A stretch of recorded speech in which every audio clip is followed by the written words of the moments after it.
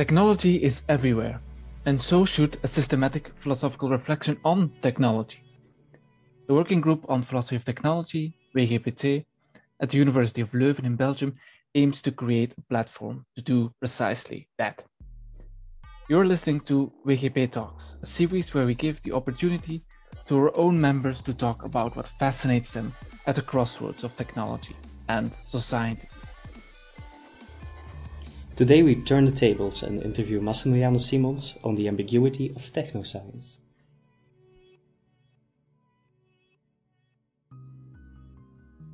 Massimiliano Simons did a postdoc at the University of Ghent on the concept of technoscience. He was also one of the founding members of the Working Group on Philosophy of Technology. And he will start his assistant professorship in Philosophy of Technology at Maastricht University in the next academic year. So welcome, Massimiliano Simons. We're glad to have you. Thank you, Hannes. I'm glad to be here and to, for once, answer questions instead of asking them.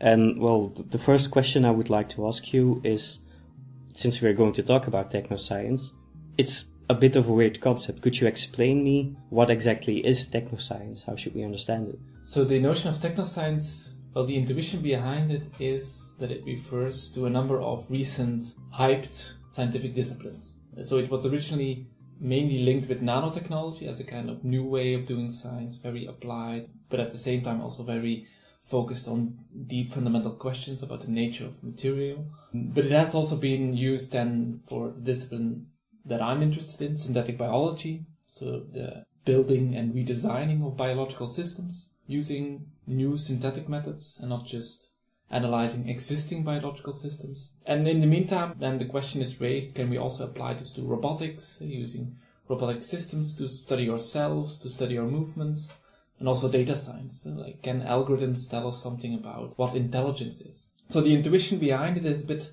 that kind of classical distinction between science and engineering, understanding things, building things, fundamental applied science, etc., is a bit blurred in these fields because they are not just applied sciences. They always build things, but also to answer, at least in their own words, fundamental questions about the nature of life, materiality, intelligence, movement, and so on. Okay, thank you. That's good to get a grasp on the intuition behind it. But can you elaborate maybe a bit on what precisely the concept technoscience means? There, the tricky bit starts. Because many philosophers have used that notion in many different ways. And for instance, one of these ambiguities that I speak of is precisely on that level between a very philosophical way of using that term and a very historical way of using that term. So the philosophical claim is then we need to talk about science in terms of technoscience because our image of what science is actually wrong. We have to reconceptualize what science is and we should give it a new name, technoscience. So science has always been technoscience, we just misunderstood it, and these new disciplines show us how we misunderstood science. The contrasting claim is more that technoscience refers to a kind of historical shift. There was something that actually was science, but then something happened to it, and then you have to identify what it is, and then it has become technoscience. And so it has transformed itself into technoscience. And you see already a tension between these two claims. Science at the same time cannot always have been technoscience and has been transformed into technoscience. So that's the kind of tension there. And then you have a number of additional tensions going on there between what then precisely that transformation is. Is it the place of science in society that has transformed? So we use science differently and that's why we call it technoscience? Or is it, as these disciplines like nanotechnology and synthetic biology suggest, something within science that has transformed? So that science has become a different way of doing science, and that's what's called technoscience, not just what we do as a society with technoscience. And finally, we can come back to that as well, is the kind of tension between, is technoscience just a descriptive term? We just want to describe what actually is happening within science, or as it has been used many times, also a very evaluative term, normative notion in the sense of it is a transformation that is also a regression, or a kind of problem, or a new tension. Science becoming technoscience means also a kind of domination of technology over science or over society. So it's typically used in a very negative sense by a number of philosophers as well. Yeah, that sounds imposing. So technoscience as the advent of a new world order where nanotechnology and synthetic biologists take over the world? Yeah, that, or even more fundamental, it's a different way of looking at the world through scientific or techno-scientific means. Everything is an instrument, everything is a tool for science, everything is technology, that kind of way of thinking about the world. Typically seen also as a loss of different ways of thinking. And we don't look at nature as something intrinsically valuable or something beautiful, but only as a tool to be used for our own means, our own societal programs. A different look on the future, but let's go back to the past. You said that technoscience became a concept in the wake of nanotechnology, synthetic biology. So how should they understand the history of this concept? Did it start with nanotechnology in, say, the last 30 years or so, or has it been around for longer? Yeah, there you indeed see the tension. So my own interest in a way came from those new disciplines, but the term itself is older. That's one of the reasons why these tensions exist. So the term itself, and that complicates the story even more, has unclear origins. There's debate on who was the first to use it, in what context. For instance, one example is the term already existed in 1956 by a Danish engineer, Edgar Schildrup, who spoke about technowetenschap. But he used that term just once, it wasn't picked up. Does that mean that he's the origin of that concept? No, I would say. Secondly, there are many precursors, authors who do not use that notion, but who we now associate with it. For instance, and you're familiar with that, Gaston Bachelard, his notion of phenomenotechnique that we spoke about in a previous session, is typically linked with that as well. Again, it's a kind of connection between science and technology in a very similar way. But Bachelard never used that notion of technoscience.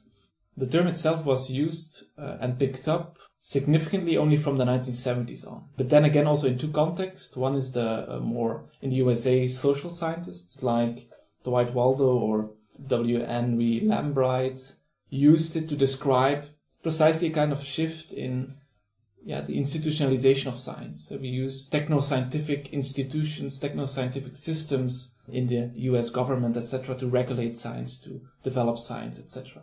And at the same time, in the 1970s, then you had, in a completely different context, in Belgium, Gilbert Autois, philosopher at the ULB, who spoke also about Technoscience in French, but really more in a fundamental philosophical sense, really as a way to reconceptualize what science is about. Science is, in its essence, about technology, about operational practices, not about representation, as he would call it. So in his case, it was really a more fundamental point about the nature of science. In the case of the US scientists, it was about a transformation that they saw at work. So there you have that tension. But the term was mostly popularized by Autois. So it was soon picked up by, for instance, Jean-François Lyotard, Bruno Latour, Donna Haraway, who then brought it back to the American context in a different way and mixed it up with what these other scholars were doing. And then you have a strong set of extra affinities with the practical turn in philosophy and history of science, where they indeed started to focus on instruments and experiments. And then there was a kind of affinity there as well. And it's only then where these things come together around the 1990s, around 2000, when nanotechnology and synthetic biology later became object of concern for philosophers, that they picked up that notion of technoscience and applied that to these disciplines as well. So it was a loaded term that they then applied to these disciplines. And that complicates a bit the history of that concept, but also for me provokes a number of interesting questions. How new is what is going on in these new fields? Is it not something that also was already happening earlier on, or is part of the essence of science? And that's what that notion of technoscience for me provokes. Thanks, that's very interesting, and it clearly is an interesting concept to use to discuss the history of science or science branches in general.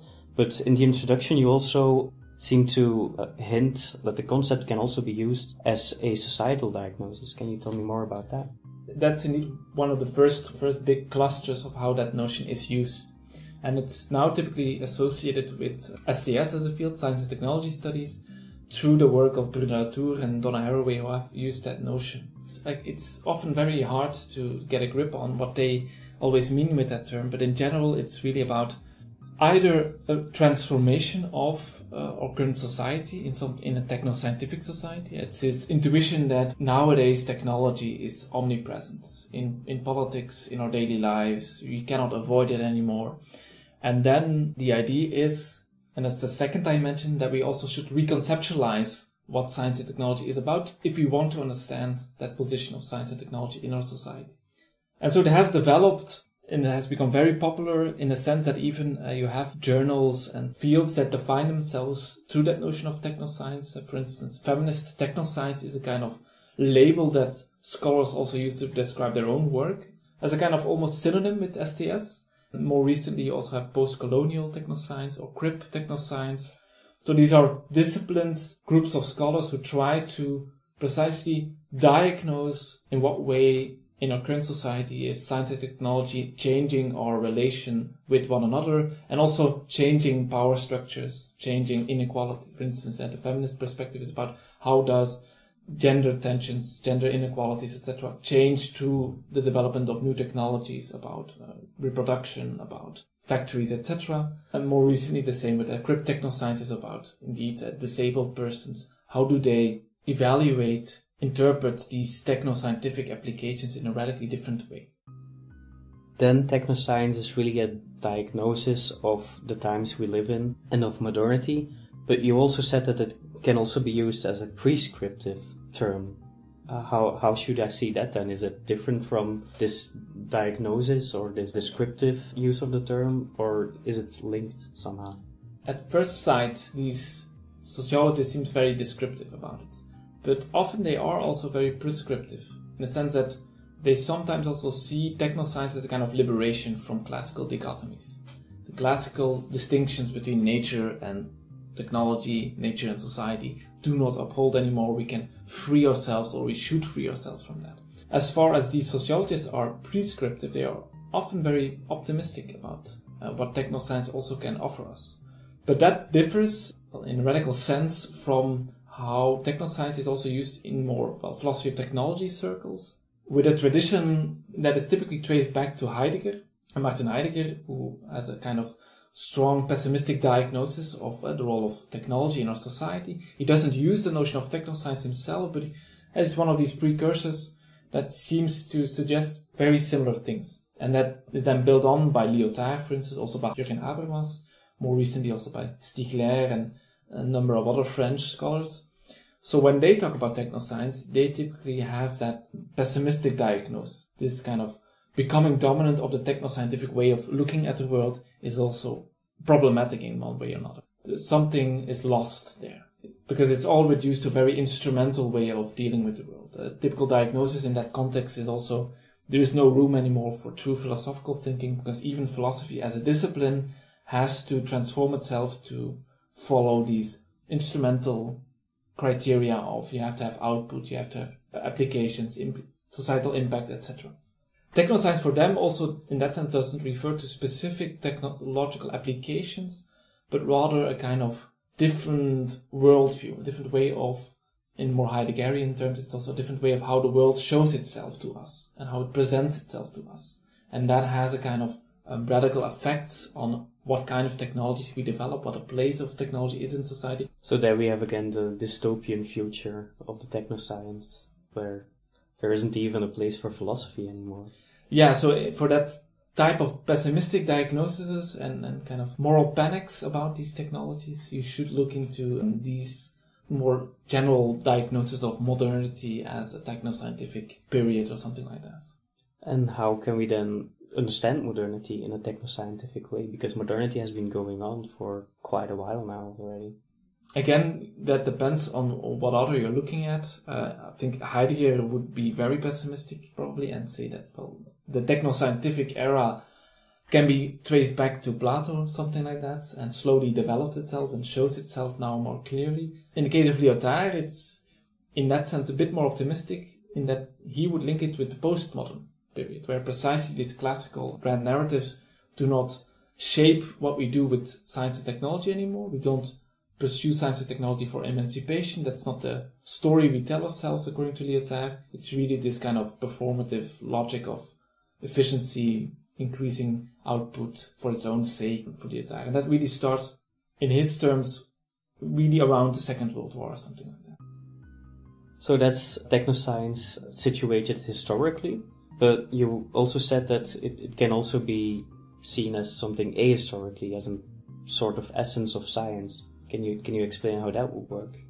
Yeah, that was one of the central ambiguities there. That is either an essentialist thesis about the essence of science or a kind of historical thesis about how science has transformed itself. And yeah, the boundary is not always that strict. For instance, Lyotard, at other moments, to stick with him, would say, well, no, postmodernity is not even a period. It's a different modus, a different way of dealing with the world, etc., which can occur in any historical period. So it has to do with a different essence of science, you could say. And technoscience then refers to a different essence of science from science. And that's also one way to look at it. More in that line, figures like Bruno Latour was also partly inspired by Lyotard, or more recently Don Heidi in his post-phenomenology. They use technoscience, again, not as a negative term. They typically tend to be more neutral or optimistic about it. And they see it really as a kind of term to capture the essence of what science is all about. And then they want to correct a certain kind of view of science is typically thought in terms of language, thought. And we think science as referring to a set of propositions about the world, a theory about the world, a language about the world, mathematics, for instance. Whereas they would say, no, if you look in these terms to the world, you miss something about science, namely all the instrumental, technical, practical sides of science. And we do things through science with the world. We do experiments, we change the world through science. And if you only think about science as a kind of representation of reality, then you miss these aspects. And that goes back a bit to the Gilbert Authois, who originally popularized that term in the 1970s. So when he used that term, was actually in his dissertation about Wittgenstein and the inflation of language in philosophy. It was, as the title already a bit hints at, a kind of critique of we philosophers in the 1970s going through the linguistic turn. We tend to think about everything in terms of language. And Authois was a bit uncomfortable with that when he was looking to science again, because he saw in science something extra linguistic at work as well. He was warning philosophers to not forget the world, not forget materiality, etc.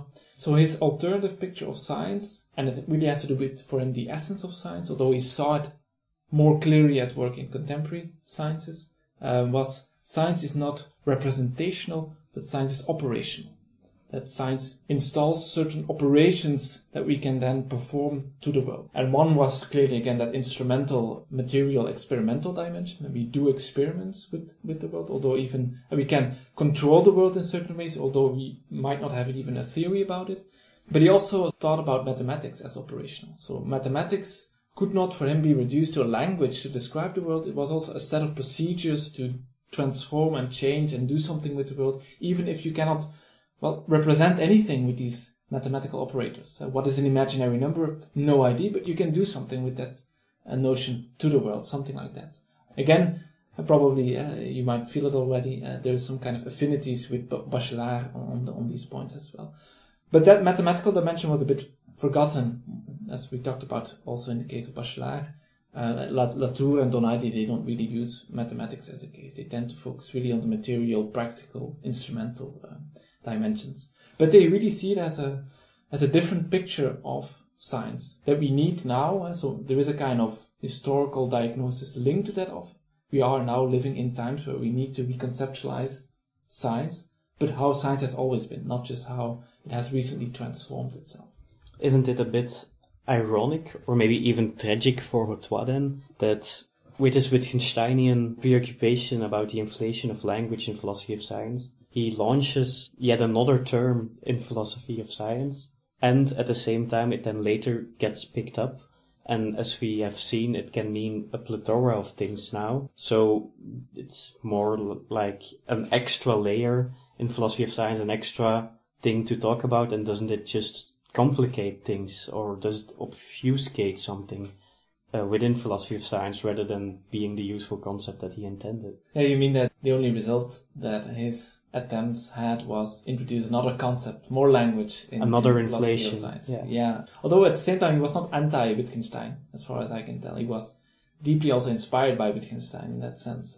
So he would accept that there are forms of that there are uses and forms of life with these concepts, and that is acceptable.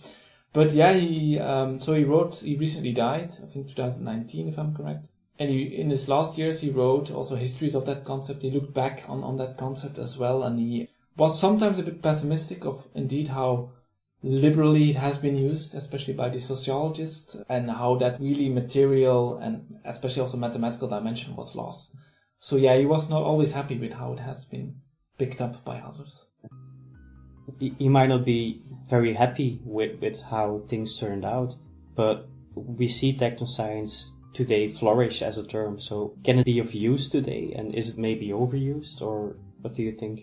Obviously, since I'm focusing on that term, I think there is something into that. It's useful to look at that term. I think it does offer us at least a number of questions that we should raise about what science today means. It doesn't, for me, present a neat answer. It's precisely these ambiguities that provoke in me, and hopefully in others as well, these questions, that we shouldn't be too quick to see all these new things as new.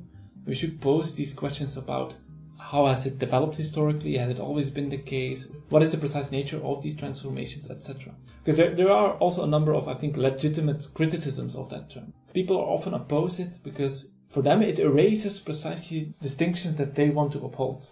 For instance, the distinction between science and technology.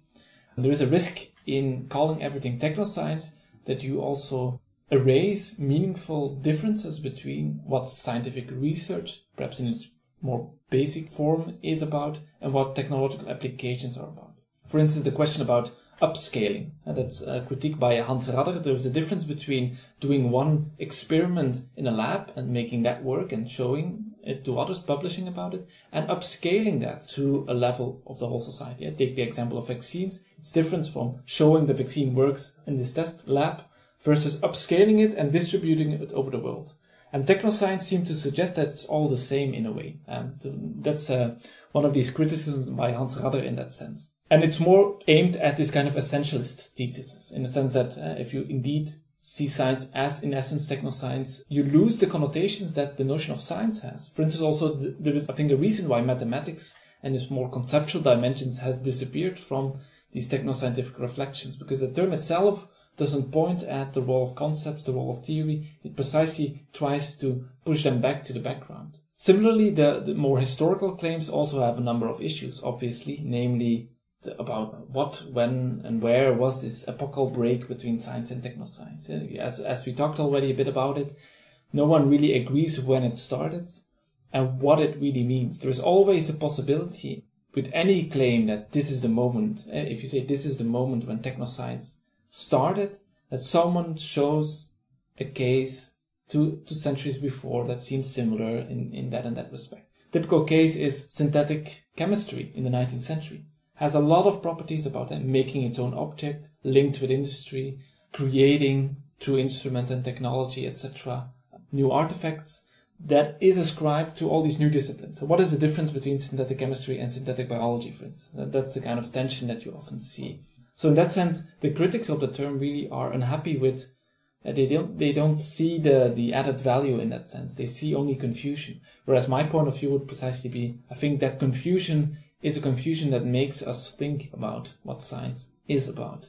Whereas the notion of science seems, again, more clear and self-evident. Replacing it with technoscience provokes a number of questions. Yes, if you want to use technoscience, well, then we have to be clear about what we mean with technology, with science, when has this happened, what is it about, etc. Yeah, I have to admit that I'm also a bit confused now, because you said that the critique of Hans Radder was that, well, basically technoscience made it less clear that when you go from the laboratory to industry and to, well, upscale it to the larger society, science it is, that the technoscience would obfuscate how that would work. But I thought that you said that technoscience is a term that helps to understand science as a practical thing, that just wants to clarify that this is not the case. So which of these is it? And how can you, well, please explain to me how this confusion came to be and why I'm confused.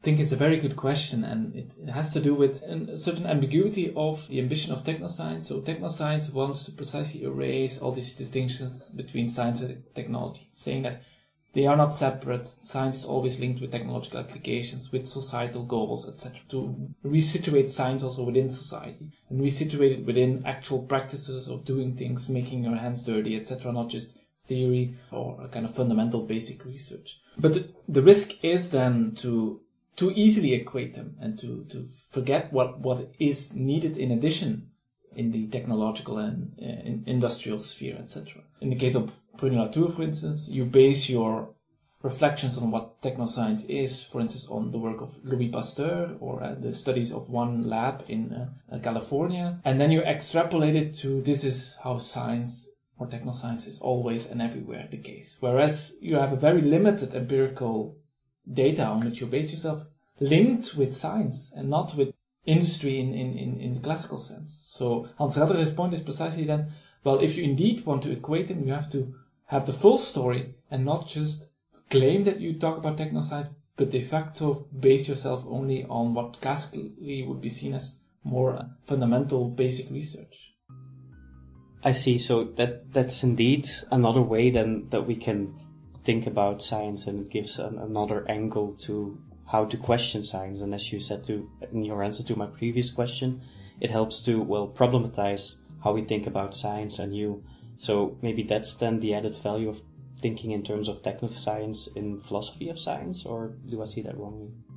Yeah, so it might be linked to that tension in the sense that, to put it very bluntly, you can also say, well, technoscience, the risk is there that it seems to talk about technology, but it's actually some kind of philosophy of science incognito, or the stakes, at least in first instance, were also always about philosophy of science. And they want to use technology to say something about science, but not so much the other way around, to say something about technology in the non-scientific way, in the sense of industry, in the sense of the cars driving outside, etc., which were the applications of it. And indeed, I think the value is perhaps of that notion of technoscience is more in, for instance, philosophy of science, and then the provocation is precisely, if you want to link it back to these disciplines like nanotechnology and synthetic biology, that maybe we should talk about it in terms of technoscience, because the scientific practices in what they do, what they aim for, etc., has also transformed themselves. One way, and I associate this with Alfred Nordmann, who's interested in these questions, is precisely that shift in science in the form of technoscience doesn't aim so much anymore for offering an adequate representation of reality. The aim is not, we want to have the model, the theory that then can adequately represent how the world works, but rather it wants to have a kind of practical knowledge about control of the world. We just want to control this phenomena, control that the cells will behave in this way, control that the materials will do in this and this and have this and this property. And that kind of broader ambition of, do we also then understand what that material is, or how that cell actually works, becomes less interesting for these scientists. They are more interested in kind of operationalizing these theories, these insights, these applications. Another element, typically also linked, I think Xavier Guichet is one of these figures, linked to Gilbert Simondon, about a shift perhaps also in the kind of object of technoscience. And that has to do with, again, technosciences, they do not aim for big theories, they do not aim to find out the laws of nature in any classical sense, but they focus on the individual object. We want this system to work fully under our control. We want this cell to do what we want it to do. So you have to approach questions, philosophical questions about science in a different way. You don't have to talk about what is a law, you have to talk about what is an object, what is a technological object, how does that behave, what does the scientist want to do with it, what can it tell us about the world, etc., something like that. So it's a kind of shift in what are the questions that the philosopher of science should ask when we are faced with these new disciplines. And they shift away from a number of very classical philosophy of science questions. Then again, the idea of controlling objects, isn't that also an ancient question in philosophy of science? Isn't that, for example, to speak with Bachelard, what the old Newtonian scientific paradigm would say it aspired to? Again, I think that's also partly the reason why you have all these ambiguities about this historical and essentialist claims with technoscience. Because it's always a question also of what kind of history of philosophy of science, history of science you are recuperating as part of your story. If you want to stress how scientists used to have the ambition to represent the world adequately, etc., which has also existed, then you're opposing yourself against it. But at the same time, there are also people precisely saying, well, this techno-scientific ideal, you can trace it back to Francis Bacon. And this whole classical project of, again, having kind of control over the world, or the whole history of positivism in that sense can also be linked to that. So in that sense, I think, again, it has to do with what kind of story you tell about the history of science and history of philosophy of science, whether it is seen as an ally to that notion of technoscience or not. It's a question of who's the enemy here. Who is the position you're arguing against that is at work? Is it recent analytic philosophy of science? Is it philosophy of science in general? Is it societal ways of thinking about science? And that also depends on how plausible that story is and who the enemy of that story is. And I tend to be historical in that sense, that I indeed acknowledge that there are affinities with Francis Bacon, with Newton if you want, etc. But there is also a risk there in we probably had different aims. I don't think Bacon nor Newton had the same aims with their philosophies nor with their sciences that we do. But we can find a kind of affinity there. But that's it, nothing more, I would say. And which aims do we then have, or which aims should we have for the future, and maybe for the future of technoscience and philosophy of science? Yeah, that's in the following question. So indeed, if you rewrite the history of science and the history of philosophy of science as a history of aims, different ambitions, what scientists had and what philosophers had to think about that, then I would say that the interesting question becomes not so much is a techno-scientific discipline like synthetic biology now really constructing its object or just representing it, but why are they doing that? What is the kind of ambition? What is the kind of questions? What is the function of that science? And then I would say one of the points that I'm focusing on in my own research is precisely a shift in the kind of questions that they are interested in. That's one way how I would define technoscience in these recent disciplines. Shift away from questions about actualities. This is how the world really is. We want to understand how life on Earth really functions, to questions about possibilities. Regardless how they exist right now, we want to create new forms of life.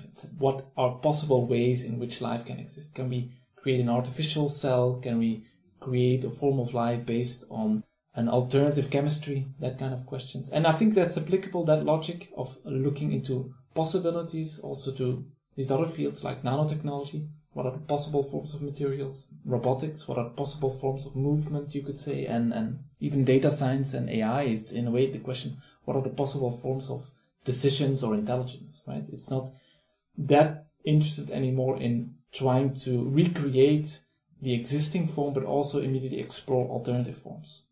And so that also leads to, for me, the kind of interesting questions that these new techno-scientific disciplines have. But I would call that kind of nowadays a kind of ecological view of technoscience. And it has to do with a very old intuition in philosophy of technology, namely no technology comes without an environment, without an ecology.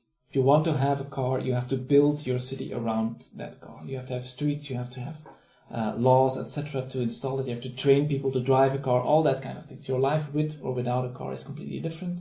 And I think that same question is raised with all these new techno-scientific applications. If you want to use algorithms, you have to create a world in which these algorithms can do their job.